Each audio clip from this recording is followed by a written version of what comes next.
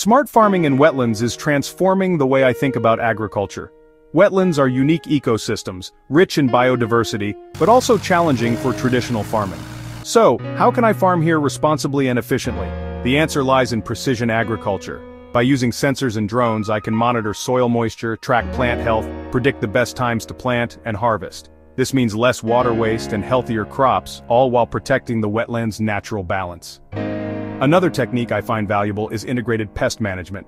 Instead of relying on heavy chemicals, I introduce natural predators and use targeted treatments. This keeps pests in check without harming the environment. Floating gardens are also a smart solution. By growing crops on rafts made from natural materials, I make use of waterlogged areas without disturbing the soil. These gardens are resilient to flooding and help support local food security. Cover cropping is another key practice. By planting cover crops during the off-season, I prevent erosion and enrich the soil with nutrients. It's a simple step that makes a big difference in maintaining healthy wetlands. Smart farming in wetlands is about working with nature, not against it.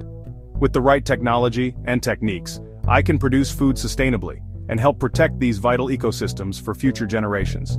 If you're interested in learning more, follow along for more insights on sustainable agriculture. Together, we can make farming smarter and our planet healthier.